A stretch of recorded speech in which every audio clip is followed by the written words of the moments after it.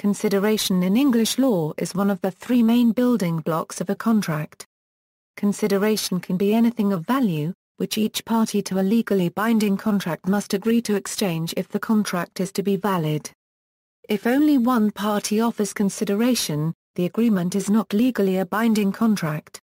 In its traditional form, expressed as the requirement that in order for parties to be able to enforce a promise, they must have given something for it, something must be given or promised in exchange or return for the promise. The contract must be met with, or supported by consideration to be enforceable. Also, only a person who has provided consideration can enforce a contract. In other words, if an arrangement consists of a promise which is not supported by consideration, then the arrangement is not a legally enforceable contract. Mutual promises constitute consideration for each other. In Australia, the bargain theory of consideration prevails, where the act or forbearance of one party or promise thereof is the price for which a promise is bought. Value. Consideration for a particular promise exists where some right, interest, profit or benefit accrues to the promiser as a direct result of some forbearance, detriment, loss or responsibility that has been given, suffered or undertaken by the promisee. The consideration must be executory or executed, but not past. Consideration is executory when a promise to do something in the future is given in exchange for another promise to be done in the future. Consideration is executed when a promise is actually executed, in exchange for another promise to be executed in the future. Consideration is past when a promise has been given or executed before and independently of the other promise. For example, I promised to take you to lunch, and then when we got there I said you must pay, because I have given you the benefit of my company. This is past consideration and therefore no consideration. Consideration can be anything of value, which each party to a legally binding contract must agree to exchange if the contract is to be valid. If only one party offers consideration, the agreement is not legally a binding contract. In its traditional form, consideration is expressed as the requirement that in order for parties to be able to enforce a promise, they must have given something for it, something must be given or promised in exchange or return for the promise. The contract must be met with, or supported by consideration to be enforceable. Also, only a person who has provided consideration can enforce a contract. In other words, if an arrangement consists of a promise which is not supported by consideration, then the arrangement is not a legally enforceable contract. Mutual promises constitute consideration for each other. In Australia, the bargain theory of consideration prevails, where the act or forbearance of one party or promise thereof is the price for which a promise is bought. Ex nudo pacto actio non oritur, Dyer's Case 2 Hen 5, 5 PL 26, Lucy v. Wellen KB 27/1026, M. 76. 94 Selden Soc 268. Early case on the doctrine of consideration, concerning an executory contract where the plaintiff recovered damages for the loss of a bargain. Thomas v. Thomas 2 QB 851, White v. Blewett, when sued by his father unregistered trademark S executors for an outstanding debt to his father, claimed that his father had promised to discharge him from it in return for him stopping complaining about property distribution. The court held that the cessation of complaints was of no economic value. Thus, Blewett unregistered trademark S further had received no real consideration for the promise, and the debt was enforceable at law.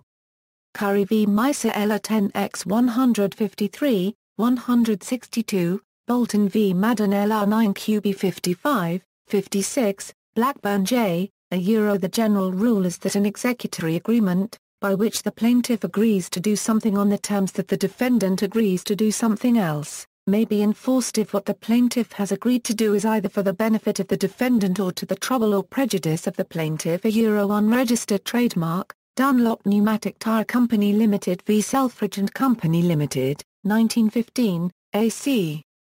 847, 855, Lord Dunedin, an act or forbearance of one party, or the promise thereof, is the price for which the promise of the other is bought and the promise thus given for value is enforceable. Lush J. and Curry v. Misa Ella 10EXCH 153 referred to consideration as consisting of a detriment to the promisee or a benefit to the promiser. Some right, interest, profit or benefit accruing to one party, or some forbearance, detriment, loss or responsibility given, suffered or undertaken by the other. The definition given by Sir Frederick Pollock, approved by Lord Dunedin in Dunlop v Selfridge Limited, 1915, AC 847, is as follows. An act or forbearance of one party, or the promise thereof, is the price for which the promise of the other is bought, and the promise thus given for value is enforceable. Adequacy: for consideration to be good consideration, it must be of some value, even if it is minimal value. There is no requirement that the consideration be commensurate in economic terms to the original promise. Nominal consideration will suffice as good consideration for a contract. Courts will not measure the adequacy of the consideration as it is up to the parties to decide the subjective worth of each promise. Chappell and Company Limited v. Nestle Company Limited, 1960, AC 87, Lord Somerville, a contracting party can stipulate for what consideration he chooses. A peppercorn does not cease to be good consideration if it is established that the promiser does not like pepper and will throw away the corn. Unregistered trademark. Past conduct: a promise cannot be based upon consideration that was said, given or done after the promise was performed. Something said afterwards will not count as consideration. For example, if X promises to reward Y for an act that Y had already performed, then while the performance of that act is good consideration, for the promise to be rewarded for it is past consideration and therefore not good consideration. In Eastwood v. Kenyon, the guardian of a young girl raised a loan to educate the girl and to improve her marriage prospects. After her marriage, her husband promised to pay off the loan. It was held that the guardian could not enforce the promise as taking out the loan to raise and educate the girl was past consideration, because it was completed before the husband promised to repay it. Furthermore, where a contract exists between two parties and one party, subsequent to formation, promises to confer an additional benefit on the other party to the contract, that promise is not binding because the promisee's consideration, which is his entry into the original contract, had already been completed at the time the next promise is made. In Roscaula v. Thomas, Roscaula and Thomas contracted to buy a horse for £30. After the sale, Thomas promised Roscaula that the horse was sound. The horse turned out to be vicious. It was held that Roscaula could not enforce the promise, as the consideration given for entering into the contract to buy the horse had been completed by the time the promise was made. In a sense, the consideration was used up. The rule that past consideration is not good consideration is subject to the exception discussed by the Privy Council in Pow v. Lau Long. In that case, their lordships held that past consideration can be good consideration where the promisee performed the original act at the request of the promiser. It was clearly understood or implied between the parties that the promisee would be rewarded for the performance of the act. The actual promise made, if made before the promisee provided the consideration, must be capable of being enforced, in other words giving rise to a legally binding contract. Illusory consideration: there must be some kind of connection between a promise and the consideration offered to support the promise. It is no consideration to refrain from a course of conduct which it was never intended to pursue. The consideration must have been at least an inducement to enter into the promise. Forbearing to sue Corlisha v. Bischoff Shamela 5 QB 449, forbearance to sue in a groundless action still good consideration. Honest mistake. Privity. A promise is enforceable if it is supported by consideration, that is, where consideration has moved from the promisee. For example, in the case of Tweddle v. Atkinson, John Tweddle promised William Guy that he would pay a sum of money to the child of William Guy, and likewise William Guy promised John Tweddle that he would pay a sum of money to the child of John Tweddle, upon the marriage of the two children to each other. However, William Guy failed to pay the son of John Tweddle, who then sued his executors for the amount promised. It was held that the son could not enforce the promise made to his father, as he himself had not actually given consideration for it, It was his father who had done so instead. The son didn't receive any consideration, so he cannot enforce the promise. This particular rule of consideration forms the basis of the doctrine of privity of a contract, that is, only a party to a contract is permitted to sue upon that contract's terms. Act 1999. Therefore consideration from the promisee was indulgent of the claim. Although consideration must move from the promisee, it does not necessarily have to move to the promiser. The promisee may provide consideration to a third party, if this is agreed at the time the parties contracted. The offeree must provide consideration, although the consideration does not have to flow to the offerer. For example, it is good consideration for person A to pay person C in return for services rendered by person B. If there are joint promises, then consideration need only to move from one of the promises. Pre-existing duties: if the promisee provides what he was required by public law to do in any event in return for a promise, promised performance of existing duty is not good consideration. In Collins v. Godfrey promised to pay Collins for his giving of evidence. It was held that Collins could not enforce the promise as he was under a statutory duty to give evidence in any event. However, if the promisee provides more than what public duty imposes on him, then this is good consideration. In Ward v. Bim, a mother was under a statutory duty to look after her child. The ex-husband promised to pay her £1 a week if she ensured that the child was well looked after and happy. It was held that notwithstanding the statutory duty imposed on the mother, she could enforce the promise since the act of keeping the baby happy provided additional consideration. Glassbrook Limited v. Glamorgan County Council, 1925, AC 270, promising to perform a pre-existing duty owed to one's contracting party also fails to make good consideration. However, this rule has been considerably narrowed by recent case law. The general rule is that if a creditor promises to discharge a debt in return for a fraction of payment, in paying the agreed fraction, the promisee is not providing consideration for the promise, as this is merely part performance of a contractual duty already owed. Consequently, the debtor is still liable for the whole amount, as he cannot force the promiser to accept less. A leading example is in Steelk v. Myrick. Steelk, a seaman, agreed with Myrick to sail his boat to the Baltic Sea and back for £5 per month. During the voyage, 2 men deserted. Myrick promised he would increase Steelk's wages if Steelk agreed to honour his contract in light of the desertions. Steelk agreed, and on return to port, Myrick refused to pay him the extra wages. It was held that Myrick's fresh promise was not enforceable as the consideration Steelk had provided for it, the performance of a duty he already owed to Myrick under contract, was not good consideration for Myrick's promise to increase his wages. Initially, there were only 2 exceptions to this rule: Hansen v. Royden, the promisee has done, or has promised to do, more than he was obliged to do under his contract. Hartley v. Ponsonby, before the fresh promise was made, circumstances had arisen which would have entitled a promisee to refuse to carry out his obligations under his contract. Factual benefits equals, however, the strictness of this rule was severely limited in Williams v. Roffey Brothers and Nichols Limited. The Roffey brothers entered into a contract to refurbish a block of flats for a fixed price of £20,000. They subcontracted carpentry work to Williams. It became apparent that Williams was threatened by financial difficulties and would not be able to complete his work on time. This would have breached a term in the main contract, incurring a penalty. Roffey Brothers offered to pay Williams an additional £575 for each flat completed. Williams continued to work on this basis, but soon it became apparent that Roffey Brothers were not going to pay the additional money. He ceased work and sued Roffey Brothers for the extra money, for the 8 flats he had completed after the promise of additional payment. The Court of Appeal held that Roffey Brothers must pay Williams the extra money, as they had enjoyed practical benefits from the promise they had made to Williams.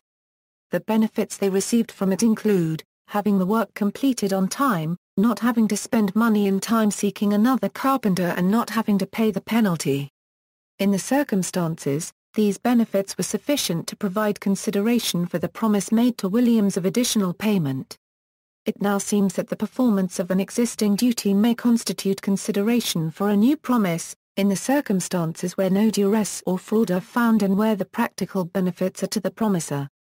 The performance of an existing contractual duty owed to the promiser is not good consideration for a fresh promise given by the promiser. However, performance of an existing contractual duty owed to a third party can be good consideration, see further below. According to the Court of Appeal, it is unlikely that either avoiding a breach of contract with a third party, avoiding the trouble and expense of engaging a third party to carry out work or avoiding a penalty clause in a third-party contract will be a practical benefit. In Simon Container Machinery Limited v Ember Machinery AB, the practical benefit was held to be the avoiding of a breach of contract, which was clearly not an extension of the principle. This is true unless the debtor provided fresh consideration for the promise. The following, mentioned in Pinnell's case itself and confirmed by Sibry v. Tripp, may amount to fresh consideration, if the promisee offers part payment earlier than full payment was due, and this is of benefit to the creditor. If the promisee offers part payment at a different place than where full payment was due, and this is of benefit to the creditor. Or, if the promisee pays the debt in part by another chattel. Another exception is that part payment of the debt by a third party as consideration for a promise to discharge the creditor from the full sum, prevents the creditor then suing the debtor for full payment. The Court of Appeal, in Reselect Move Limited stated that the practical benefit doctrine arising from Williams v. Roffey cannot be used as an additional exception to the rule. In that case, it was held that the doctrine only applies where the original promise was a promise to pay extra and not to pay less. It should be noted, however, that the Court of Appeal in Reselect Move were unable to distinguish Folks v. Beer, in order to apply Williams v. Roffey. It therefore remains to be seen whether the House of Lords would decide this point differently. In any event, the equitable principle of promissory estoppel may provide the debtor with relief. Atlas Express Limited v. Kefco, 1989, QB 833. Existing duties to third parties consideration for a promise can be the performance of a contractual duty owed to someone other than the promiser. In Shadwell, Shadwell was under a contractual duty with a third party to marry. Shadwell unregistered trademark S. uncle promised to pay him £150 per year after he was married. It was held that Shadwell marrying was good consideration, notwithstanding that he was obliged by a contract with a third party to marry in any event. A promise to perform a pre-existing contractual duty owed to a third party may also amount to consideration. Shadwell v. Shadwell 9 CBNS 159. 42 ER 62, New Zealand Shipping Company Limited VAM Satterthwaite and Company Limited, 1975, AC 154. Estoppel. High Trees Case, 1947, KB 130, Hughes v. Metropolitan Railway Company 2 Apcas 439, D&C Builders v. Rees, 1966, 2 QB 617, Ogilvy v. Hope Davis, 1976, 1 Aulia 683, Coombe v. Coombe, 1951, 2 kilobytes 215, Reselect Move Limited, 1995. 1 WLR 474, Collier v. P&MJ Wright Limited, 2007, EWCA Civ 1329, Walton Stores v. Mayher 164 CLR. 387, Crabb v. Arun District Council, 1976, 1 CH 170, Avon County Council v. Howlett, 1983, WLR 603, a person can be estopped from denying what he said in a representation. Deeds and Formality, Law of Property Act 1989 Section 1. Alternatives. Carlisle v. Carbolic Smoke Ball Company, 1893, 1 QB 256, A.L. Smith L.J., I understand that if there is no consideration for a promise, it may be a promise in honor, or a nudum pactum. But if anything else is meant, I do not understand it. I do not understand what a bargain or a promise or an agreement in honor is unless it is one on which an action cannot be brought because it is nudum pactum. In my judgment, This first point fails, and this was an offer intended to be acted upon, and, when acted upon and the conditions performed, constituted a promise to pay a unregistered trademark. Anton's Trawling Company Limited v. Smith, 2003, 2 NZLR 23, Baragwanath J. The importance of consideration is as a valuable signal that the parties intend to be bound by their agreement, rather than an end in itself. Where the parties who have already made such intention clear by entering legal relations have acted upon an agreement to a variation, in the absence of policy reasons to the contrary, they should be bound by their agreement. Unregistered trademark, Unidroit Principles Article 2.1.2 and 3.2. See also, English contract law. Notes. References, J. H. Baker, Origins of the Doctrine of Consideration 1535–1585 and J. H. Baker, The Legal Profession and the Common Law, Historical Essays. External links.